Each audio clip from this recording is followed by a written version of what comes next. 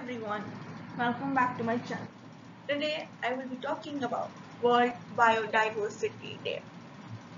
Well, firstly, I would like to signify the importance of this day by some quotes.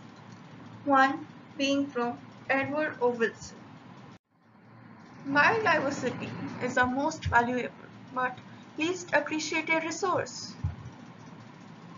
And another by the UN Secretary General. For too long, we have been waging a senseless and suicidal war on nature. International Day for Biological Diversity is celebrated to make people aware of the biodiversity across the planet, which plays an important role in our life. Even though technological advances are at their peak, humans are still dependent upon the ecosystem. In 1993, the United Nations General Assembly declared 22nd May as the International Day for Biological Diversity. To increase understanding and awareness of biodiversity issues, this day is also known as World Biodiversity Day. This year's theme is "We are part of the solution", and it has been chosen as an extension to 2020's concept, "Our solutions are in nature". We are all connected, from the smallest ant to the tallest tree.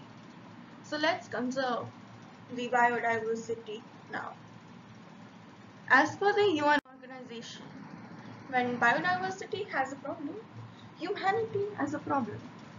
Biological diversity resources are the pillars upon which we build civilization, but the loss of biodiversity threatens all, including our health. It has been proven that biodiversity loss could transmit diseases from animals to humans, while on the other hand, if we keep biodiversity intact, it offers excellent tools to fight against pandemics like those caused by coronavirus.